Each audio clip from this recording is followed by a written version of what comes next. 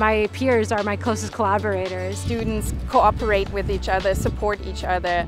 There is such an amazing community of people here. Being able to develop a strong relationship with people who have similar interests as me in that direction has been something that I think I'll carry with me my entire life.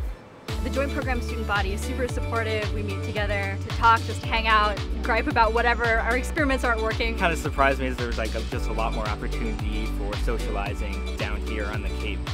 It's a place where I feel like I've grown the most as a person and as an academic. I don't think I would have made it through 5 years of grad school without my friends and my classmates. If you want to learn more about how oceanography, particularly at the Joint Program, could be a fit for you, go to the application webpage and fill out the JP Ask form. We'll match you up with a mentor who might share some of your academic interests or your personal interests, and together with them you can figure out what a career in oceanography might look like for you.